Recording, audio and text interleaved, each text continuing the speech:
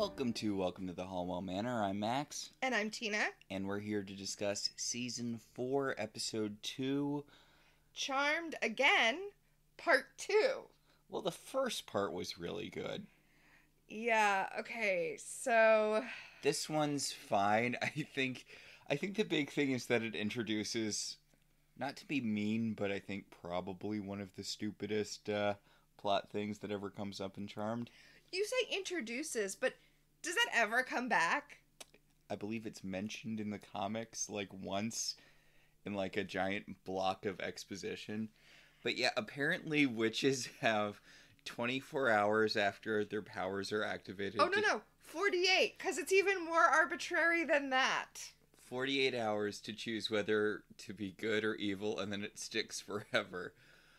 That doesn't even make sense. I'm sorry, 48 hours after their powers activate. Did I say that part? After the powers activate, not just 48 hours in general, but... That makes no sense. That's nonsense. I mean, it kind of goes against the whole plotline for, I want to say season... It would have to be 6, right? Oh, you mean when Chris shows up and is like... trying to stop Wyatt from becoming evil. Yeah, right. So, I guess if you choose to be evil, that's it. You're locked in as evil, but if you choose to be good, you can always become evil. Apparently, I mean, it hasn't ended well for the very few demons we see trying to become good or humans. Let's quickly go through the list. I think there's only 3, at least only 3 that come to my mind, not counting the Warlock from Season 1. I was going to count the Warlock from Season 1. Okay, Warlock from Season 1 becomes a priest, is good. Never hear from him again. Mm-hmm. Second demon trying to become good, Cole. Famously ends horribly for everyone. Spoiler alert. Spoiler alert, famously ends horribly for everyone. Drake. Does Drake come before Kira? No, I think Kira comes first. Kira wants to be good. She's a seer. She's played by Charisma Carpenter. Dies. I feel like we're getting into stuff that's... I feel like we shouldn't be talking about stuff that hasn't happened yet on this rewatch. Oh, we've violated that so many... Do you know how much we've talked about the series finale in this podcast? I just... But you're right. Yes, demons apparently can never become good. But even if you said, okay, but a demon is not a human, right? Like, they have a different thing. So it makes sense they can't be evil. They don't have... Or can't be good, rather. They don't have free will like humans do, or whatever. But... Why is it like this? I hate it. Honestly, the thing is, it's a pretty solid plot if you get rid of that one dumb, time frame thing. If the source was just hey, if we turn Paige evil, then we'll have a powerful ally and the power of 3 won't exist. That would be fine. So the reason that they created this weird time window was to give a reason that the source would not immediately kill Paige when she was vulnerable. Because he's trying to turn her evil instead. But it's a really weak device because it doesn't make sense with anything else we've learned. I mean, we saw Phoebe use her powers in the womb, and we'll see Wyatt do the same. So, does that mean that they chose good or evil in the womb? Well, if so, choosing good didn't stop Phoebe's past life from becoming evil, and it doesn't stop Phoebe from becoming the queen of all hell. I guess the queen of hell in general, not all hell, although hell seems pretty fractured. Yeah, hell is like Game of Thrones, right? It's split up into 7 kingdoms, and we are so far away from it, but there's one thing the series finale does that I really like, or the final season does that I really like, where they see that basically all upper level demons have been vanquished, and that's why by the end of the series, the Charmed ones don't have to fight evil anymore, but why their children will have to fight evil. Because the lower level demons are you know what? We're not going to come after you. We're going to bide our time. We're going to wait until our powers grow, and then we're going to come after, your kids, when they are grown and able to defend themselves, please don't come after us right now while we're weak. And the Charmed ones, unlike the Source, are like, okay. Well, I mean, they've been wanting to retire for years at that point, so... Yeah. So it is kind of a gimme. The demons do sort of have a good out there. So this episode, though, because we're still on season 4... Yes. This episode opens with the Source confronting the Seer. Oh, should we do a recap? I guess we probably should. Let's do a quick recap. Okay, so as a reminder, Prue died. Dead, gone forever, dead. I'm not doing the whole joke again. I'm not doing the whole joke again, but Prue's dead, and luckily for the sisters, the charmed power can be reconstituted through their secret half-sister, Paige, who was seated. We knew that Patty had an affair with her white lighter, so... Wait. She probably had an emotional affair with her white lighter, but they are very clear that she was divorced before she was impregnated. That divorce had to go through... Okay, there are too many different conflicting things with Patty and Victor's relationship, because he seems pretty sure that she cheated on him with Sam. I mean, hell, he's not even the same actor. The writers care not a whit for continuity when it comes to the relationship between Victor and Patty. Yeah. They changed his last name. They did. They changed it from Halliwell to, Bennett. But early Charmed established that Victor and Patty weren't together when she got pregnant with Phoebe. Mm-hmm. In that 70s episode. I'm sorry, we're in the weeds and just the recap even. So, there's a new sister, Paige, who, they were brought back together by destiny or whatever. I think Grams's ghost had a pretty big hand in it. But... Well, no, they were brought back together. Well, yes, Grams's ghost did have a big part in that, but it makes sense because Piper cast thee to find a lost witch spell, trying to get Prue back. Yeah. And instead it called Paige.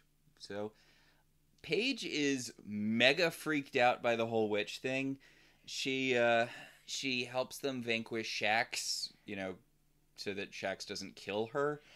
And then she's like, wait, so I'm a witch now? Nope, I'm out of here. She takes off. Out, which, fair. Yeah. I mean, if you go from having 0 murder attempts to 1 murder attempt, it's not that many more murder attempts, but it does make you think that maybe you've taken a wrong turn somewhere. You mean people trying to murder you? Yes. Okay. Because she had a murder success. Yeah. She killed a man by doing a little weird rhyming couplet thing with 2 rando ladies who... I mean, he was clearly a demon. Yes. This wasn't like early Charmed where you're vanquishing a warlock and it's like, gosh, that was sure a human that I just vanquished. Although, I feel like early Charmed did try a little harder. I mean, Javna had, monster makeup on and stuff. Yeah, but Shax was, a wind demon. Yeah, well, Shax had effort. I feel like we're moving into the territory of demons just being guys wearing black. Oh, yeah. Whereas in season 1, a lot of the times they were just, dudes, but sometimes they had monster makeup. Yeah. That shapeshifter lady, the rest of the shapeshifters just look like dudes, but that one shapeshifter lady turned into, a monster form. And then we could just assume that the rest of the shapeshifter ladies were monstrous. Well, the other 2 were dudes. Oh, right. Yeah, God, I forgot about that whole episode. Okay, so, back in this episode, the source of all evil is confronting his seer because he... He completely whiffed it, or rather, Shax completely whiffed it. Yeah. I mean, she told him that... She gave him the heads up that, there was another sister. It's not on her that Shax was incompetent. Yeah. It's she did her job right. It's not her fault that the rest of the organization isn't pulling their weight. Paige had been a witch for 5 goddamn minutes, and Shax... That's really embarrassing for Shax off of what has to be a really big win. He killed Prue, who everyone keeps saying was the most powerful of the sisters. Wrong! Yeah, I'm not sure about that, but they keep telling us that. And he killed her, and then he went out like a chump. I mean, maybe for most of the show, but Piper really came into her own in the last few episodes of season 3. Well, I mean, yeah, that's when she got the ability to blow things up. Yeah, she got arguably for his telekinesis, but really Piper's explosion is the first and I guess kind of only real finisher move. Prue had the deflect the energy ball thing back, which Paige will not be able to do because of the way that her power works. Well, until they stop caring and she just goes, energy ball, and orbs it into, Yeah. Which is slightly different. But anyway, the Source, who is becoming less and less intimidating by the episode. It's so weird. Like, when they first showed up in the finale of 3, we were like, good job, Source. And now he's like... giant dude with, like, feathery wings and golden armor who was towering over Cole. And now he's... And then he was just some guy in a cloak. And now he's some scrawny guy in a cloak. I mean, it's like a Halloween Party City costume. And what's with his voice? Weren't they doing like an echoey deep thing with it before? Now he just sounds like a guy. It's so strange. Anyway, the seer tries to tell him that he doesn't need to be all pissed off. He can go sway Paige during that 42 hours we were talking about. Yep, the 48-hour window where a witch can be swayed to evil and then she'll be evil forever. And if not, she's good and she'll be good forever, barring marrying the source of all evil or having your sister marry a warlock, because if a sister marries a warlock, then everyone becomes evil, like in that one episode with Prue. Right? Or just being a sexy flapper, which apparently also makes you evil. Or unless you're possessed by the Woogie, or a French stripper ghost, or a regular ghost, or what was the Coyote Ugly thing's deal? It was like a homunculus or something. It was like an energy spirit that Dwight from The Office created. Right. I guess possession shouldn't count in general, but like... Oh, really? You don't think possession should count? Let's put a pin in that and unpin it later. Yeah. So speaking of possession, the source of all evil comes down and possesses Paige's boyfriend so that he can be like close to her and convince her to turn evil. Okay. I kind of love Paige's boyfriend. He's got a like soft boy pop punk feel. Like, he should be in a band that's just a word spelled wrong and then a random series of numbers. He should be in Mystic Spiral. Yeah. Yeah. But he's, like, a little too pretty and soft for pop punk, but he's, like, a pretty and soft version of pop punk. And I'm not saying pop punk wasn't soft, to begin with. Or not to begin with. I mean, it's such a weird space... because it's, like, really homophobic, but also kind of homoerotic. And it's these guys who, like, revel in being losers, but also they were millionaires. And a lot of them came from, like, rich families and weren't actually losers. I'm sorry, I'm thinking about Sum 41 a lot. Were you not involved in that era of music? No, I was not. You're like getting so specific about this guy. I feel like you're thinking of a specific person. No, I'm thinking of a general melange of people from that era. There were a lot of bands that it's weird because they were counterculture, but they were also really popular. So it was like Hot Topic counterculture. And it's like, you're unappealing, but in a marketable way. Mm-hmm. I'm not a music guy, as you can tell by this. This is just my opinion as a outsider to that general culture, but...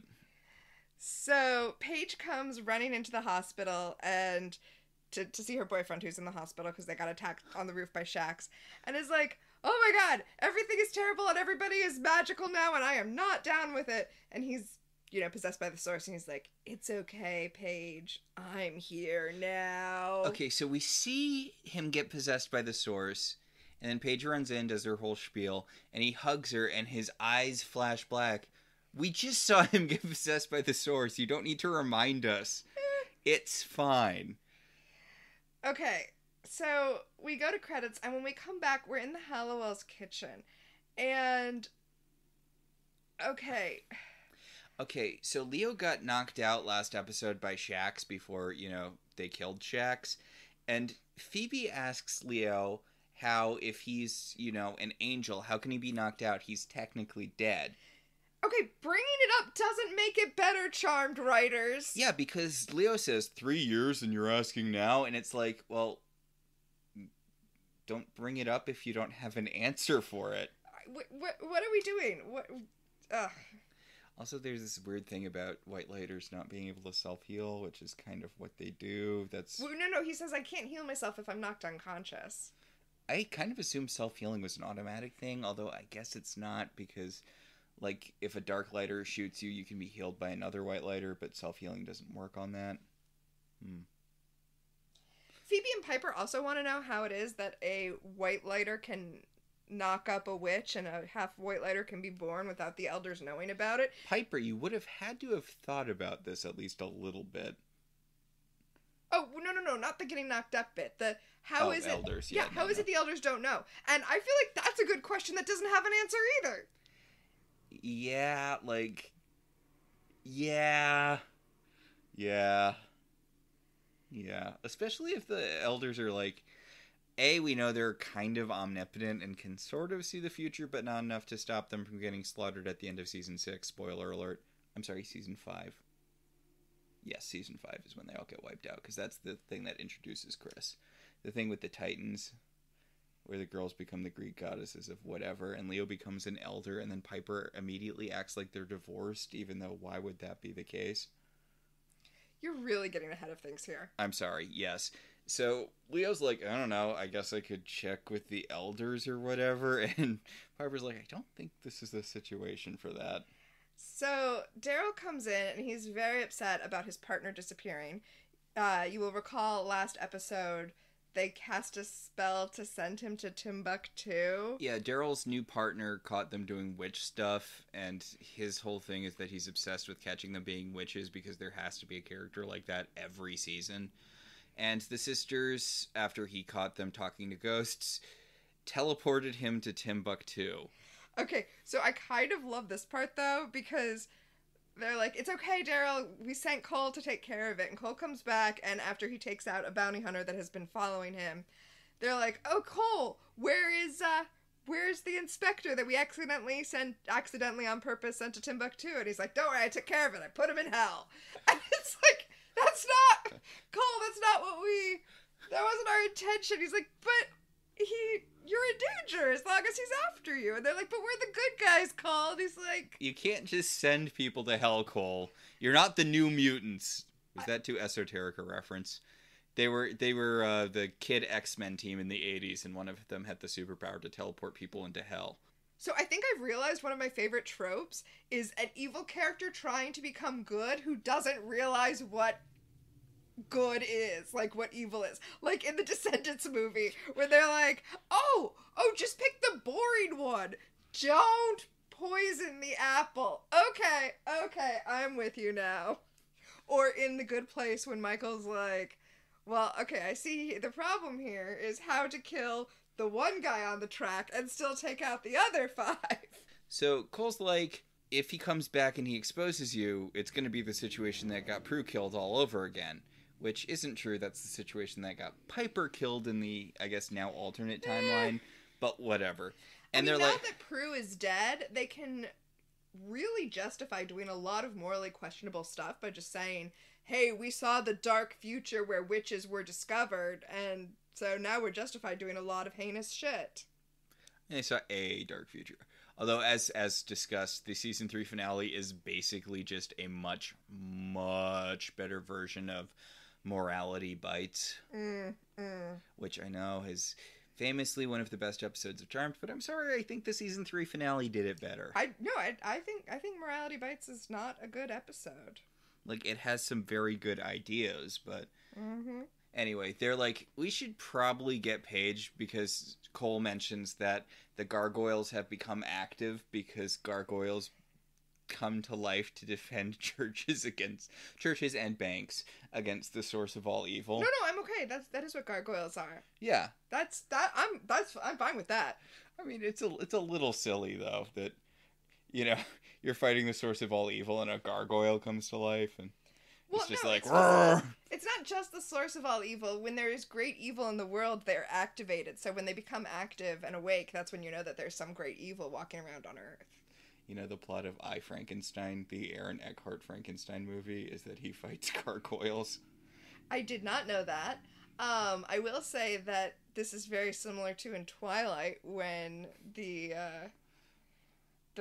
werewolves resurface when vampires are around. So do you think there's like a werewolf guy who's just really into being a werewolf, so he's constantly trying to find vampires just so he has an excuse to be a werewolf all the time? I'm sure that's not how it's supposed to work. No. I like the way gargoyles are in the TV show Gargoyles, where just at night they come alive, and then when the sun hits them, they turn to stone. Mm. And then you have to be back at home base by the time the sun comes up, otherwise things get super awkward. Because you turn to stone, like wherever you're standing. Also, you're vulnerable, or as vulnerable as a giant hunk of stone is. Yeah. I mean, I guess peasants probably didn't have, like, sledgehammers or anything, so you were probably pretty safe back in the day. Well, I mean, Gargoyles, the cartoon, takes place in modern times. Modern being 30 years ago when it was on TV. Yes. But it started in old-timey times. Then they were cursed by that guy. Yes. So, Cole and Leo are going to go down to hell and fetch this inspector and also convince him not to, let the whole world know about witches. I love when Cole and Leo team up. The whole, angel demon thing, not enough of that in this show by half. Seriously, it's so much fun because Leo's just this giant wet blanket, I don't know, Cole. Maybe you shouldn't murder people. And Cole's like, meh, meh, meh, meh, meh, meh, meh, meh, meh. I was thinking, I want a whole show of this, and then I just realized that show does exist, and it's called Good Omens, and it's Azrael and Crowley, and maybe I should just sit down and rewatch Good Omens. So, back at Paige's apartment, her bird is freaking out because her boyfriend is possessed by the source of all evil. It's the kind of thing that you would normally have a dog do, but Paige doesn't have a dog, she has a bird, so the bird is freaking out. Or a cat. Kit Watch 2022. Kit is gone forever now. Yeah, this is exactly what Kit should be doing. But yeah, no, the thing is that birds are little psychopathic. They're little psychopathic dinosaurs anyway. So I don't know how much of a tip-off it is that this bird is being weird and freaking out. A bird being weird? How unusual. So, the source almost kisses Paige in this dude's body, but then she's like, no, wait. I sense something off. Well, I guess I better go into work. And he's like, hey, is there anyone you really want to murder at work? Is there anyone who you think the world would be better if you murdered? Is there someone murdery that you want to murder to death with your superpowers? And Paige is like, I don't know what you're talking about. I have to go. Yeah, he's doing the Audrey too. A lot of folks deserve to die thing. And he uses his magical power to pull a memory out of her head. And he's like, what about that guy who's going to do the placement hearing, who is definitely abusing his son, but you have no evidence? So he's going to end up keeping custody. And she's like, I definitely didn't talk to you about that because that's definitely confidential stuff that I don't talk about. And he's like, but what if you did? And she books it out of the apartment and he fries her bird. That's the other reason it's a bird and not a dog or a cat. Because apparently you can just kill birds on TV and it's fine. Bye-bye, birdie. Boo. Yeah. Boo. Who's the source of all evil now? So, down in hell... Why do I keep adding all into these things? The source of evil. Is he the source of all evil? No, he's the source of all evil. Oh. Yeah. Huh. Okay. Anyway, we're in hell now. Inspector What's-His-Bucket is... Cortez is clinging to... I love that this is a reoccurring set here. There's just a place in hell that's a giant fire pit that has these little outcroppings that you can just stick people on. Yeah, just a little ledge. And this comes back all the time. There are so many demons who end up getting stuck here. And Cole's like, look, he's fine. And Leo's like, he's seconds away from plunging into an eternal fire. And Cole's like, it's fine. He's fine. Leo's like, here, I will save you. Take my hand. And the guy's like, no, I'll never take your hand. You're evil. And those girls are evil. And if I come back to the mortal world, I'm going to tell everyone how evil those 3 sisters are. I'm sorry, 2 sisters and 1 random woman. And then, as you pointed out when we were watching this episode, Cole literally gets to be the demon on Leo's shoulder. It is like, Let's just leave him here. It's so great. He leans over Leo's shoulder to whisper in his ear. I love it so much. But that doesn't work. Leo takes his hand and they orb out of there. Well, he almost falls and Leo catches him.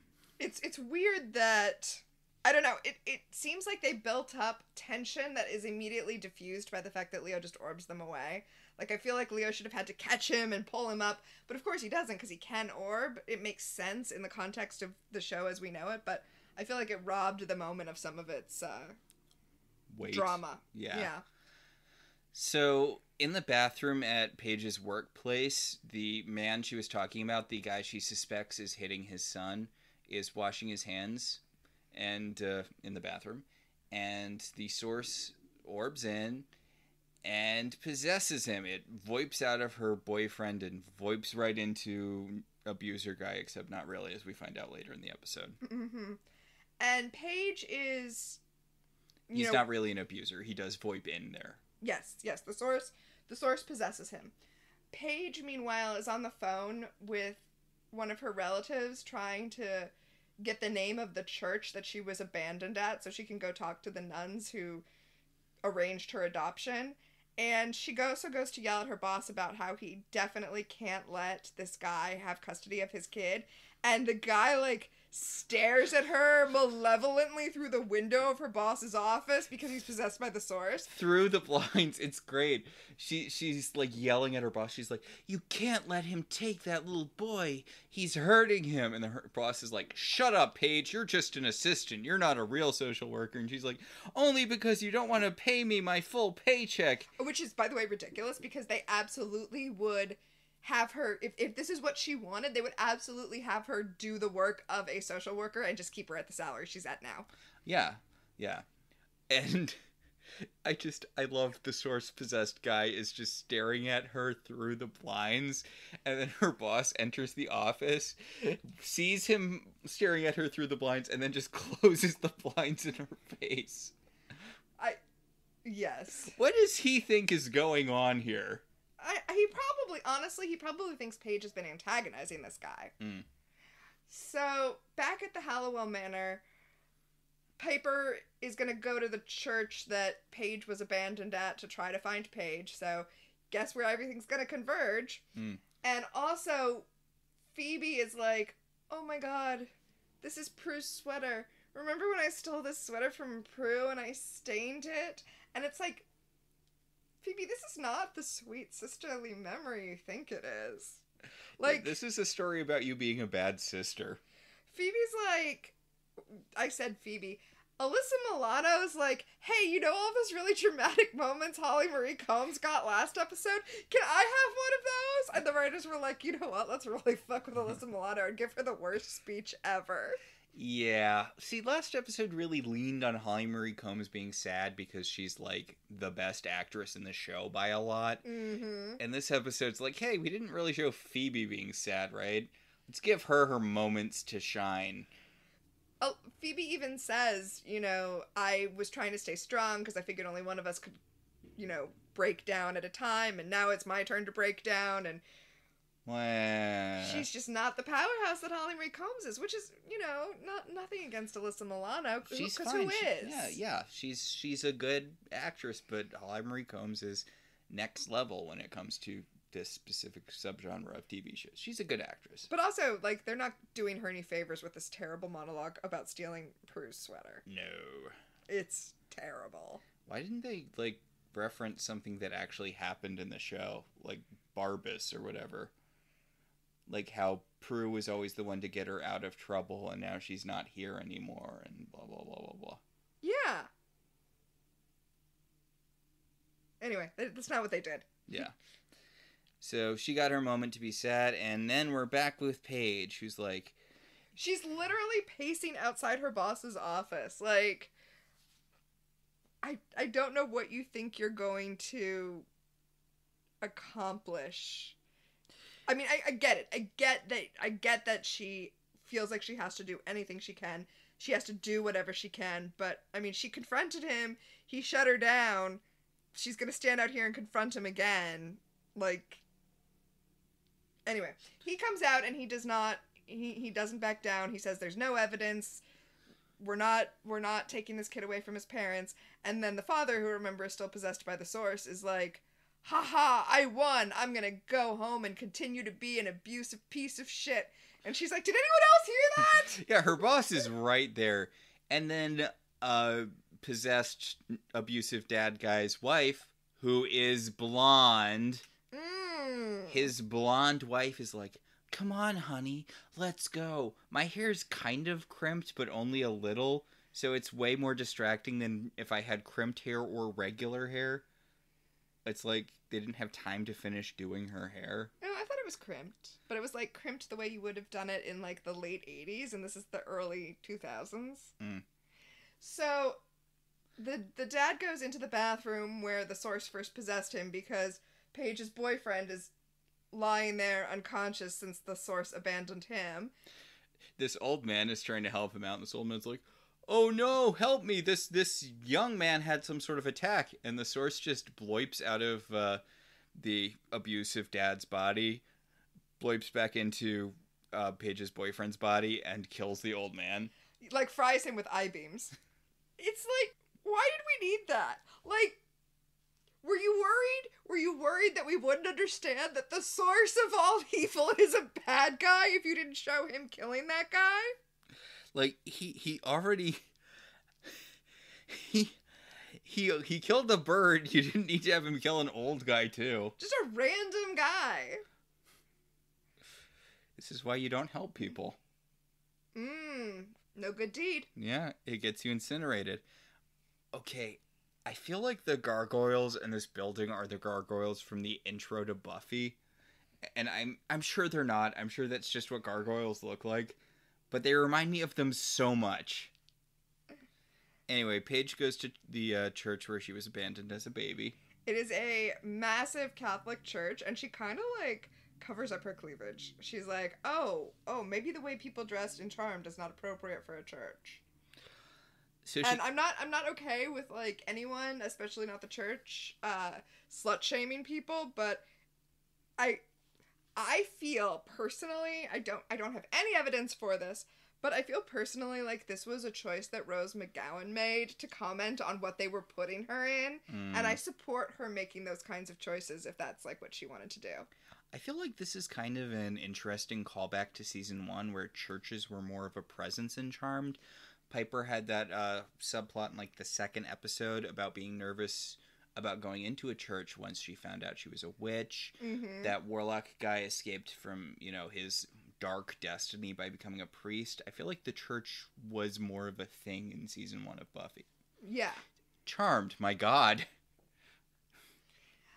So, you asked when we were watching this, you said, oh, so Paige is Catholic. Paige was raised Catholic. She was adopted by Catholic parents and raised Catholic. And she was, like, from this we can gather that that's the situation. I don't know, for some reason that's as a lapsed Catholic myself, I'm interested in that as a concept. We know that the church that you're talking about that Piper was hesitant to walk into was not a Catholic church. So we can assume that the Halliwell sisters were not raised Catholic. So, I don't know. I'm just going to keep an eye out for whether or not this is a thing with Paige that is consistent. Do you think Grams was a churchgoer? Because I feel like, honestly, either way kind of works. I could see her completely avoiding, you know, Christianity as a concept, but I can also see her really thriving in that sort of community. I mean, she must have been a churchgoer to some extent for Piper to have a background in the church to such an extent that she felt strongly about it because, you know, Grams raised them. Yeah, and Phoebe mentioned that it had been a while since she went to church. It raises a lot of questions for me, though. It doesn't really seem to fit in with Grams' character, does it? Yeah, and although it's weird because we know Prue had a Wiccan funeral. See, this is what I would expect of Grams. I would expect her to be a Wiccan, to be a solitary practitioner who is involved with the local Wiccan community, unlike the sisters, but is kind of on the outside of the community because she knows that she's more powerful than they are, so she doesn't really get involved with them. Well, remember, in How to Make a Quilt Out of Americans, it was established that her sewing circle or whatever was actually a coven. Right. Although she was by far way more powerful than everyone in that coven. So was she just going to the church as a cover to, like, have a religion with the girl? I don't know. It's all very strange to me. Maybe that's how she met all her husbands. Through the church? Yeah. Anyway, so Paige finds a nun, and the nun gives her whole backstory. You know, her parents appeared in a cloud of white lights because she comes from angels, and I was but a novice then, and they did not cast an actress old enough to pull this off. She looks like 5 years older than Paige. But she's like, yes, I was there at the night when your parents came. You come from angels. You're something special. And they told me to give you a P name. Maybe piety is just good for your skin. Did you ever think about that? No, I've seen actual nuns in real life before. Wow, so mean. Yes, so then she gives... Actually, the nuns I saw looked pretty young, but they also worked in an active abbey. Are all abbeys active? Is that a thing? What do you mean by active? Like, they were self-sustaining, they had, like, a farm and stuff. Oh, yeah, so nuns are technically not part of the clergy, they're lay people. Mm-hmm. And so, abbeys, nunneries, well, they are under the control of the church because, you know, they're Catholics. They are kind of all self-governed. Mm-hmm. And there are actually some really cool nunneries where the women have been like, you know what? Fuck the church. And they're still a nunnery, but they've split from the Catholic Church. Yeah, back when I was in elementary school, one of my teachers was a farmer, and he used to do trade stuff with the local abbey, and we'd go there sometimes for, like, field trips and stuff. It was really cool because it was a whole, like, self-sustaining thing. Oh, yeah, they're not all, like, communes. They're not all self-sustaining communes. But, yeah, they are, you know, their own self-governed bodies. So, the nun also gives Paige the pea blanket that... The blanket with a pea on it. Yes. That she was wrapped in when her mom and dad dropped her off. So Sam did know about Paige then. Yes. Weird. I mean, I guess it makes sense he didn't mention it to the sisters in the episode he showed up in, but... Yeah, I guess. But, yeah, mid-conversation with the nun, Piper shows up and freezes her and is like, wow, good thing I didn't accidentally blow her up. A horrifying thing to say in front of your new sister. Who you're trying to calm down. And then, like, Piper tries to grab the blanket, and she's like, hey, is that my baby blanket? And Paige is like, no, it's my baby blanket. You know how we have the same mother? We had the same baby blanket. And then she starts to run off, and... Piper's like, don't make me freeze you. And then Phoebe says really loudly, but Piper, good witches don't freeze. And Piper's like, she doesn't know that, you idiot. But also, like, maybe don't be threatening her with your powers if you want to convince her that you're the good guys. Okay, what the hell is up with Piper in this scene? We're going to get to it really shortly, but there's a bit that I want to talk about possibly at length. So... Phoebe, to try to tempt Paige from running away, is like, you know, you have a superpower too. And Paige is like, oh. And Piper's like, yeah, if you are our sister like Prue, then like Prue, you're going to have telekinesis. You're going to have the ability to move objects with your mind. Mm-hmm. And Phoebe tells her, wave at that candle. And I do love that Paige just kind of waves at it. And since it doesn't do like the zoom in thing or whatever it did with... I guess that was more when Prue focused her power through her eyes, which they also mentioned, because she waves at a candle and nothing happens. But she does it so half-heartedly. She's like, whatever. Yeah. Whatever. And then Phoebe's like, she also narrowed her eyes. Can you try narrowing your eyes? And Paige is like, see, nothing. Nothing happened. The candle! And then the candle orbs into her hand. And... Yeah, and then, okay, so it orbs into her hand with, like, white lighter orbs, because that's the way her power has manifested since she's half white lighter, or, as Piper says, hissingly under her breath, half-breed. Yeah. Yeah, what the fuck? What the fuck, Piper? Yeah, because Phoebe's like, oh, I guess your power works differently than Prue's because you're half white lighter. And Piper just, yeah, in the harshest tone possible, calls Paige a half-breed. She's not possessed or anything. It's such a weird... Also, can I just remind everyone that Piper is married to a white lighter? Like... And theoretically wants to have kids with this white lighter. What the fuck, Piper? I mean, I know you said you were going to talk about this at length, but I don't know if there's anything at length to say other than what the fuck? Yeah, like, yeah, what? I mean, okay, weird note for Piper. I guess Piper's racist against half white lighters. Like, what?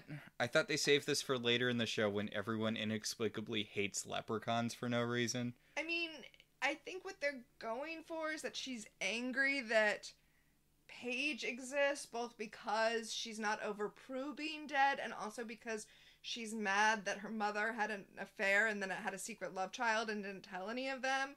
But that's not an excuse for, like... Half-breed, my god. What the fuck, Piper?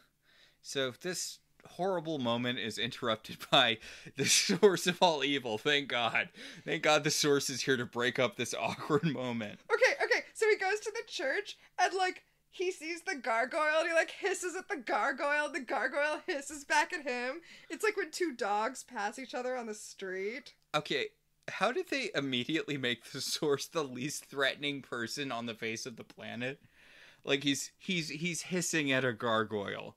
This is the big bad of this show. This is the big bad that the show has spent, 3 seasons building up to at this point? Yep. Guy who hisses at gargoyles. So he uses laser eyes on Piper and Phoebe. Yeah, so Paige is leaving with him and they're like, oh no, we have to stop them. And he just turns around and blasts them with his laser eyes and shoots them back into the church. So you don't want to try to... Paige didn't notice that happen? Yeah, A, Paige didn't notice that happen, and B, was that your best shot? Because it's really sad if your best shot just kind of knocked them on their butts for a little bit. Oh, you mean the source's best shot? I thought you meant, was that the charmed one's best shot? Because Piper didn't even try to freeze him. So, back at the police station... Cole is threatening the inspector that, hey, I know that you want to expose the sisters, but if you do, I'll kill you. I'll kill you. I'll kill you until you die from it. I'll murder you with my demon powers. I will bring you to hell and murder you where no one will ever find your body because it will be in hell. And the inspector's like, I want a surveillance team on the Halliwell sisters. Yeah, they're murder suspects. And I know I brought this up last time, but can I just reiterate that he suspects that they might have used wind power to throw their sister and some random doctor through a wall? Although I guess at this point he knows that they're magic at this point. But how is he going to present that before a court of law? Cole leaves instead of immediately killing this guy and or bringing him to hell, and Daryl comes up and he's like, hey, so I don't know if you know this, but those sisters do a lot of good, and I know that they're attached to, every missing persons case that crosses my desk, but they're the good guys, and if you try to stop them, that makes you one of the bad guys. And the inspector's like, yeah, whatever. Yeah. So, back at the manor, I mean, I guess we're not worried about Piper and Phoebe being murder suspects.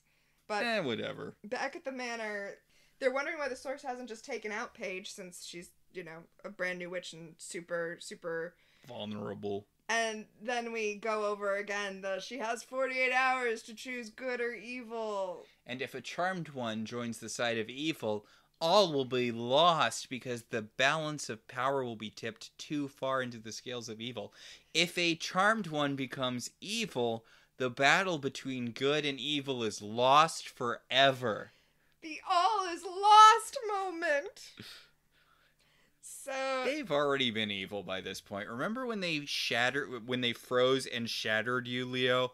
because Prue married a warlock and that made them all evil automatically because evil is transferred by marriage to the entire family. Right. Leo even points out that the Source can't just brainwash her or possess her. It has to be her choice. But apparently, like, they can be turned evil without making a choice. So they're not sure how they can possibly find Paige, but then we see that she's just at her apartment. Okay. Scrying. Leo is her white lighter.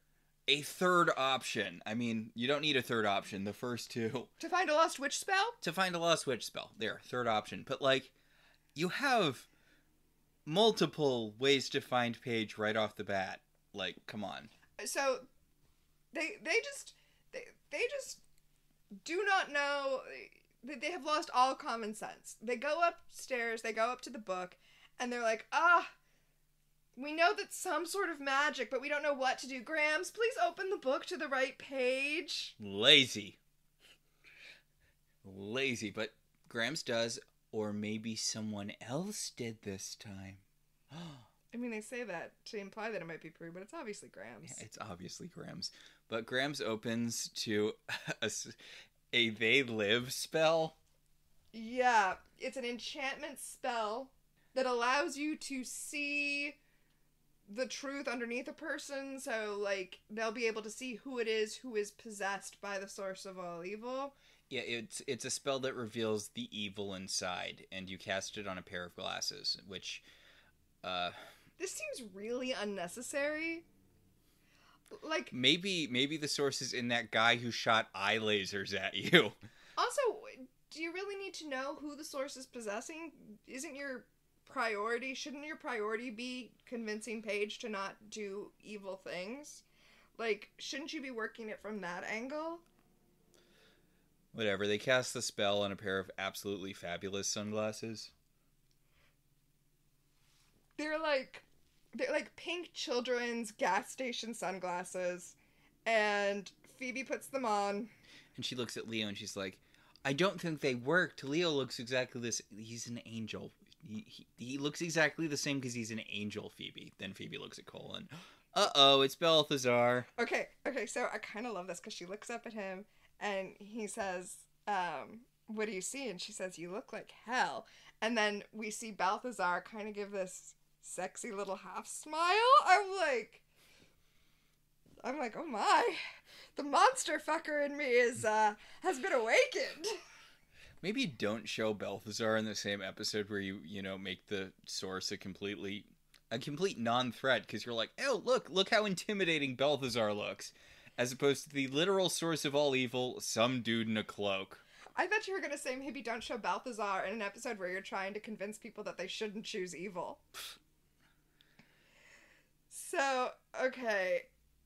So... Paige took a shower, and when she comes out of the shower, she's, like, watching herself in the mirror, and her boyfriend, who is possessed by the source, like, comes up behind her, and is like... He's also naked now. Yes. Or at least shirtless, but presumably naked. But he's like, use your powers to do what you want to do. And he, like, uses the mirror to show the presumably abusive father, and he's like, I'm gonna hit my son. I'm gonna keep hitting him, and I'm gonna hit everyone. And the source is like, ooh, you should kill him. I'm telling you to kill him, and I'm using magic to influence you to kill him. But for some reason, this doesn't count as possession. Ooh. No, it's still her choice. He's just incepting the idea into her. And then she, like... I don't know. She's acting pretty possessed through this whole thing. Also, she's way more competent at using her powers now. Well, she, like, raises her hand and causes the mirror to split up into CGI shards. And then she... Okay. So... Thank God she's doing the slowest orb ever. All of the things that you had to say about the sequence where Piper decided to be racist for some reason, I have to say about this sequence. So, back at work, she sees the father leaving, and she orbs his heart out of his chest, but so slowly that he's basically just writhing around in the ground, feeling his heart try to leave his chest, and she's just standing there with her hand out. And then, the cavalry pulls up, And Phoebe puts on the glasses like, you need They Live glasses to figure out what's going on here. Do you not see Paige with her hand out and the guy writhing on the ground? Well, she sees a black haze over Paige, and she's like, she's been influenced by evil, but she hasn't been completely taken over by the source. Paige, you need to stop orbing that guy's heart out of his chest. And Paige is like, no. And then Phoebe's like, oh, Leo, just orb her away. Yeah, so Piper's like, fuck it, and just pushes her hand down. Leo just grabs onto her and they orb away. Then the guy, presumably having been near death and realizing that he was going to die and leave his son with an abusive parent, says to the mother, I'm not going to cover for you anymore, because it turns out, twist, it's the mother who was being abusive, but nobody's around. Nobody hears this. The sisters don't hear this. They don't get any closure on this. Paige doesn't get any closure on this. And we, the audience, get no closure on knowing that this kid is now safe. Never comes up again. I guess as long as Paige decided not to use her powers to protect child, everything else is fine and dandy. Don't worry, all the husband has to do is point out that his wife has blonde hair, and she'll be, arrested immediately.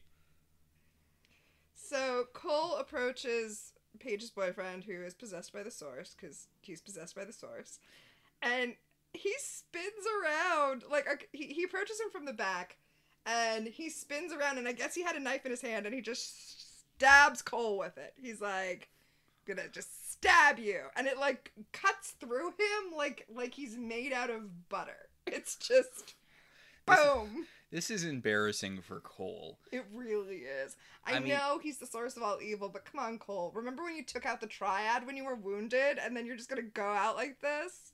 Yeah. Also, Cole, notably one of the demons at this point that does not require a power of 3 spell to vanquish. Like, you can just stab Cole a whole bunch and he'll die from that. Yeah. That doesn't seem like that. That doesn't seem right, does it? Well, everyone else in his brotherhood, the Brotherhood of Taraka or whatever, I think that was a Buffy thing. Yeah. But he was part of that evil brotherhood that, Yeah, but they were like a social group. Phoebe staked one of them and it killed him. Like, these guys, they died from splinters, to quote Dawn. Yeah, but I mean, their power level doesn't have any reflection on Cole's power level. They were more like a fraternity than, like, it's not like they were the same species of demon or anything. It's just weird that they were talked up as this, big honking deal, but all of them none of them needed a power of 3 spell, or a vanquishing potion even. Yeah. Like, Cole was really slumming it by being in that group, even if he is a demon that you can just kill through stabbing or whatever, which they were sweating him a lot, considering how easily he can apparently go down. I think Cole is like a glass cannon, where it's like, he's dangerous because he himself is such a powerful mercenary demon, but oh no, my weakness, tiny little knives! I feel like the Andrew Garfield Spider-Man movies were underrated. I didn't see them, so I don't know, but yeah, I think so. So just based on that one line. Yeah. Well, he actually quipped in those movies, and people really like the Tobey Maguire Spider-Man movies, and they're good, but he's not super quippy in them. Spider-Man needs to quip. It's true. So, back at the manor where Leo has orbed Paige, she's just, like, having a fit, and I'm here for it, because she does not want any of this. So she's got her powers now, and she's like, lamp! Knife! So, the source of all evil shows up, and he just telekinetically throws Piper into the stairway, and then he tries to fireball Phoebe, but she zoops out of the way. Right, because she's got that levitation still. Yes, that was not a possession zoop, that was a levitation, yeah. Phoebe levitates, Piper blows up the source, but he reconstitutes. Let's hope that's not just evil holding his body back together, because that no, okay. Piper blasts him. He reconstitutes, and Phoebe runs to get the glasses to put them on.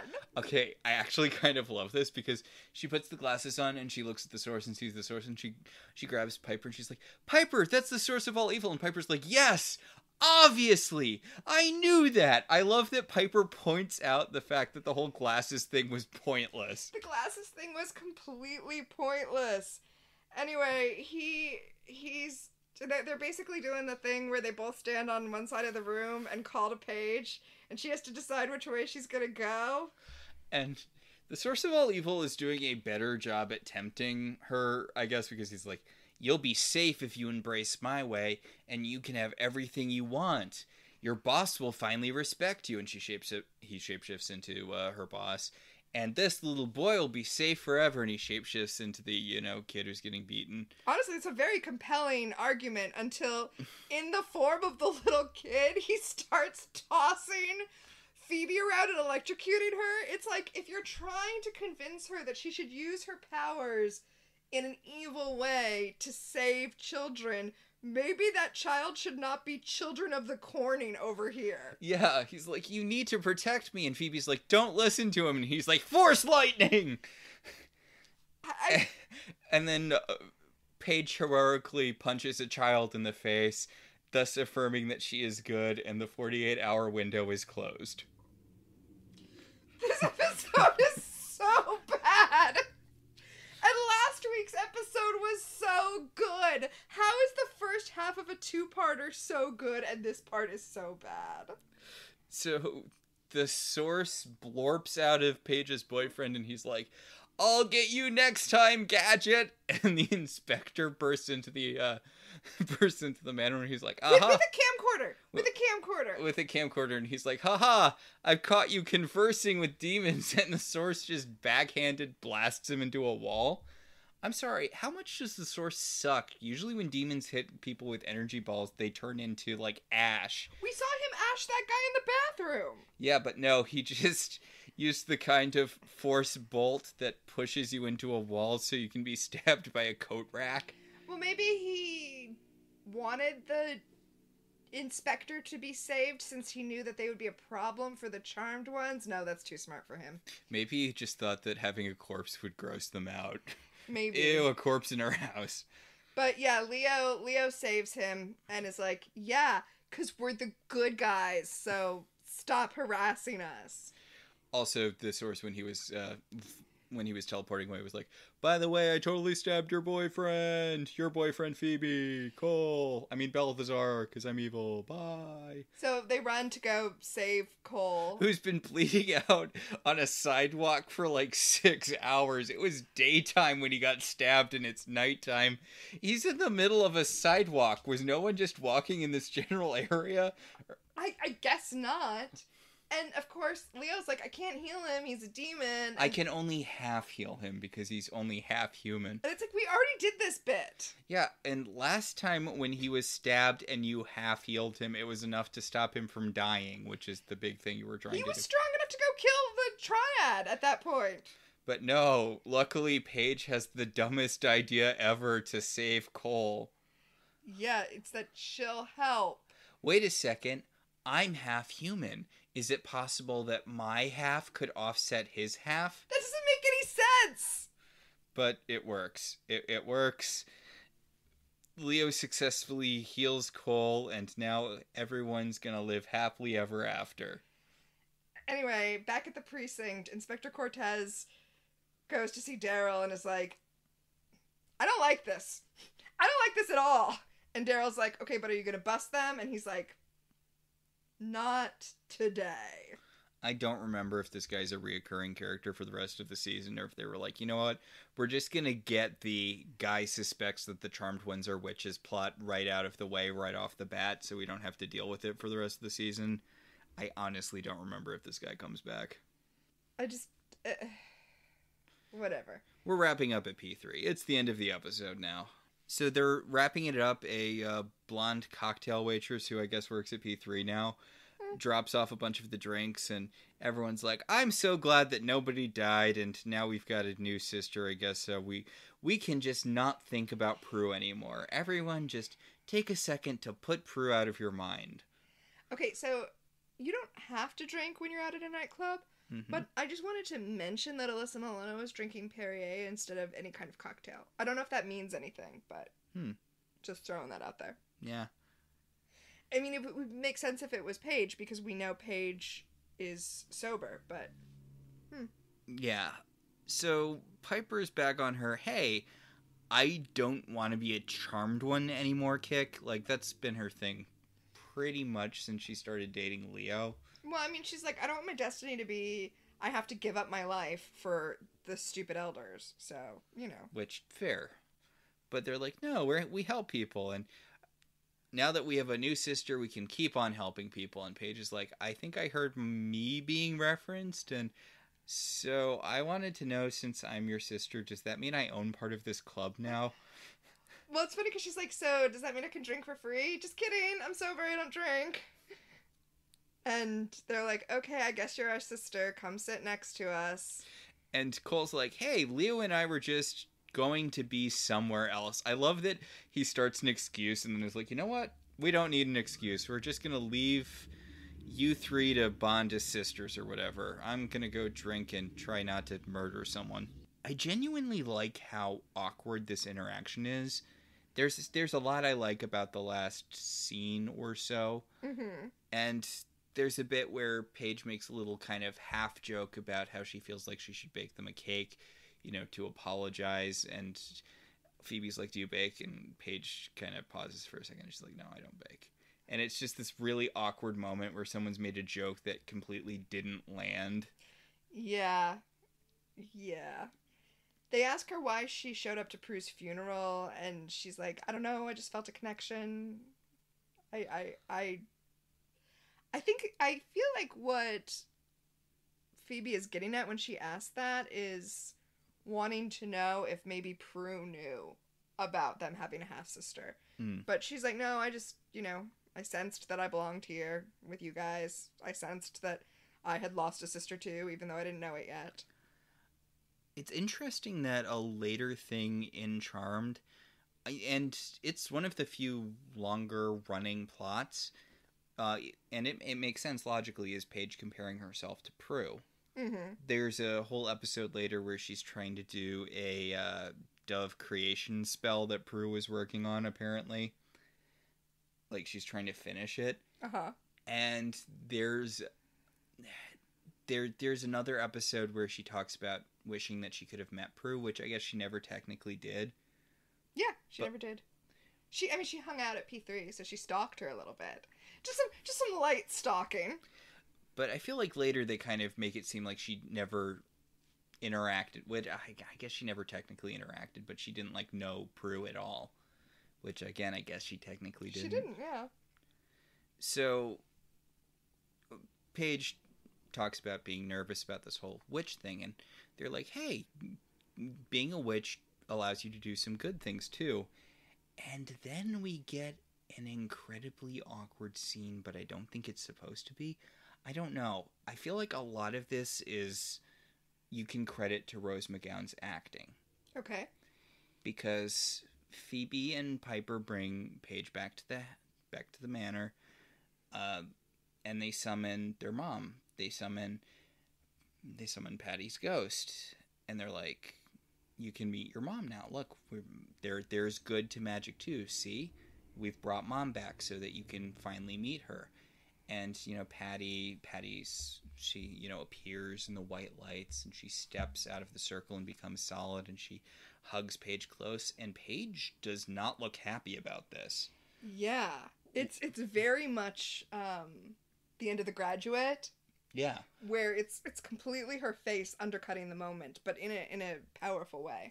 Yeah, because I feel like the scene was literally written to be like, this is a big moment. This is this great thing for Paige, but honestly, Rose McGowan really sells this being an emotionally incredibly complicated moment for her. Mm-hmm. I mean, she had a mother. Yeah, she had a mother she lost too. Like, mm-hmm. Paige is an orphan at this point. Both of her adopted parents died not all that long ago. And this is a woman she has basically no connection to. And this moment, I feel like it's sold as a sweet, you know, her finally finding a family thing. And it just Rose McGowan makes it clear that this is a complicated moment. Yeah, I mean, adoption is more complicated than... It's more emotionally complex than they are writing it to be, but Rose McGowan is playing it I do like much how deeper. Yeah, I do like how protective she is of her identity as someone with a separate family from the Halliwells. There's an episode I'm very excited to talk about later where she meets Grams for the first time. Mm-hmm. And she puts up a very clear boundary with Grams that she does not know her. Like, she's like, I know you have this relationship with your other granddaughters, but we don't have that. Like, you told your daughter that she needed to give me away as a baby. Like, I can't have the same relationship with you have with Piper or Phoebe or Prue even.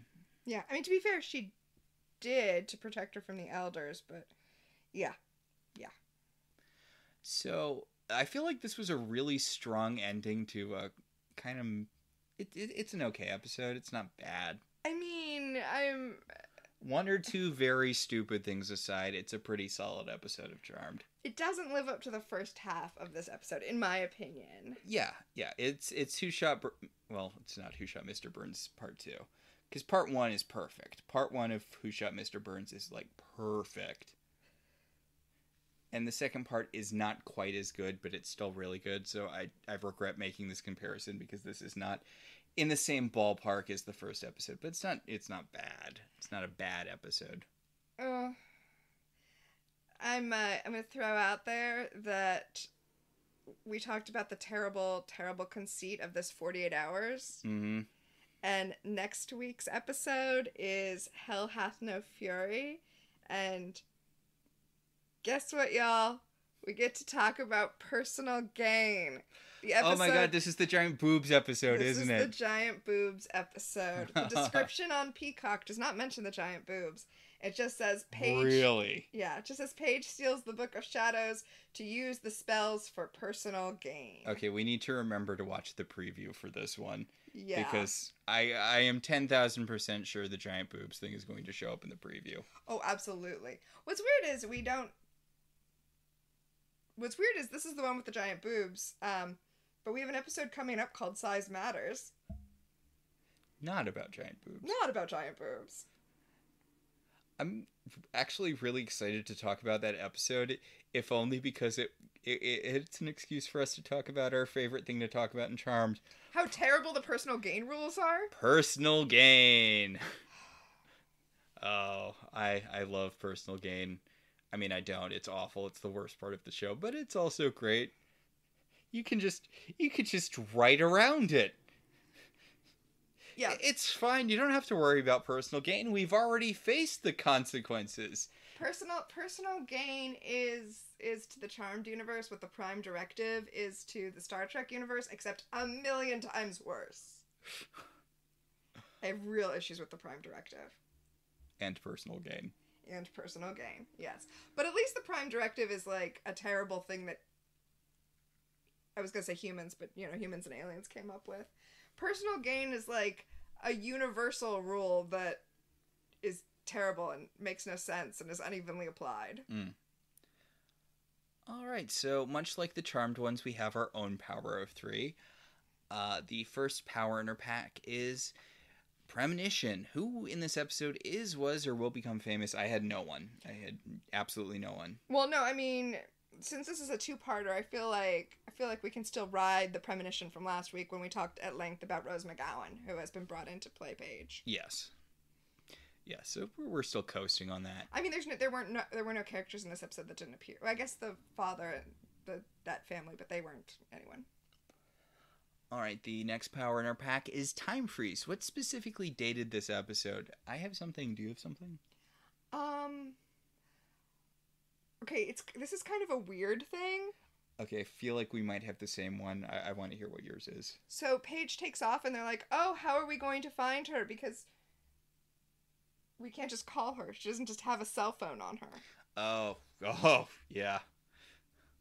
Like, in a modern episode, that wouldn't be an issue. All right, mine is actually different, and it is also weird and specific, and I'm not sure how accurate it is. But the trope of dropping a baby off at a nunnery with nuns, like that feels really specific. I feel like if this was even 10 years later, it would have been at a fire station. When did safe drop zones become a thing? Because I feel like this would have been a safe drop thing at a firehouse if it was a more recent thing. Well, I mean, no, I think it still would have been with a nun because... Charmed. Right, and they made her think they were angels, you know? Yeah. But, yeah, I don't know. I don't know when that became a big thing that people were talking about. The fireman drop thing. Yeah. Adoption's actually really complicated in real life. It's, let's not get into a whole thing about that, but it is more complicated than just dropping your baby off with the nearest authority figure. Yeah. And that will take us to our final segment, telekinesis. What, if anything, genuinely moved you? I know Prue's dead, but we're not going to change it. It's still going to be telekinesis. It's not going to be orb telekinesis. Oof. Yeah, no. Telekinesis. I mean, I feel like a lot of emotional resonance was lost in this episode when compared with the emotional powerhouse of Holly Marie Combs in last episode. I'm going to stick with the thing I talked about at length. Paige's facial expression when she's hugging her mom I feel like it's not like moving, but it conveys an emotion and makes you relate to that emotion, which I know is what acting should be, but it's the most emotionally moving part of the episode for me. I don't really have a telekinesis, but I do have a levitation. Ooh, what lifted you up? What made you go, fuck yeah, and rise into the air? I'm sorry, it's just when Phoebe sees Balthazar and she's like, you look like hell, and he gives her that sexy half smile. I like what I like. Can't help it. This actually doesn't fit in anywhere. It's just we forgot to mention it, and it's probably my favorite exchange in the episode. The bit where Daryl is asking the Charmed Ones what happened to the inspector, and Phoebe says, I accidentally sent him to Timbuktu, and Daryl says, Timbuktu? And Piper goes, apparently it rhymed with undo. You know what? That's a good moment of self-awareness to contrast with the bad moment of self-awareness where Phoebe was like, how come you could get knocked unconscious if you're already dead? All right. So I believe that will about do it for this week. Yeah, I think I will. Our show's partially listener-supported. If you want to be one of the supporters, you should head over to our website, www.welcometotelevision.net, and click on our Patreon link. We'd like to thank our current $5 and above patrons, Beryl, Patricia, Rosa, Ryan, Maricruz, Benjamin, Kate, Jen, and Dan. If you'd like to support the show in other ways, you could always review us on Apple Podcasts. It helps other people find the show. We can also be contacted at I Love TV Zines on Twitter or at ilovetelevisionzines@gmail.com. So until next time, I'm Max. And I'm Tina. And this has been Welcome to the Halliwell Manor.